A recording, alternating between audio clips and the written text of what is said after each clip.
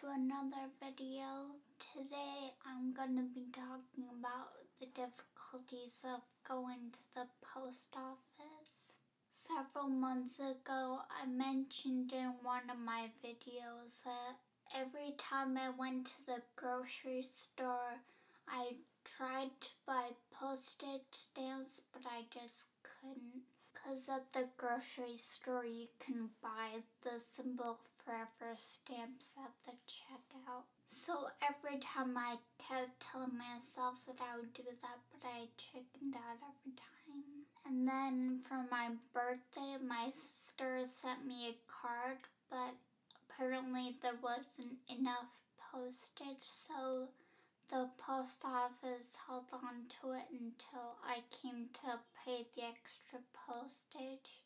So I thought, okay, this time I'll definitely get stamps. So when I finally got to the post office, I thought I would definitely do it then. There were only maybe 5 people in front of me, but I think it took over half an hour to get up to the front counter.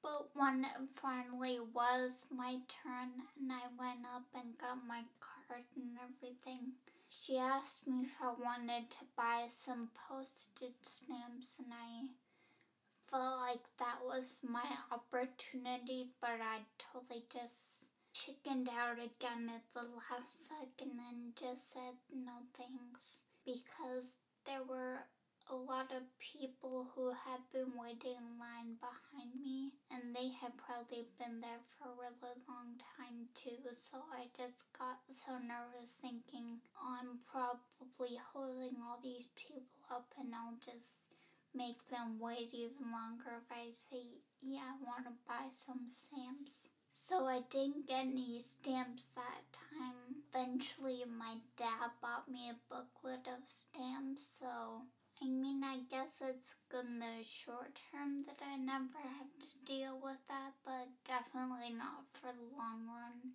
I know I'll have to do that again in the future or something like it, and that just makes me so nervous that I keep avoiding it. So that was all about going to the post office. I hope it was at least somewhat interesting. Hopefully the video tomorrow will be better than this one.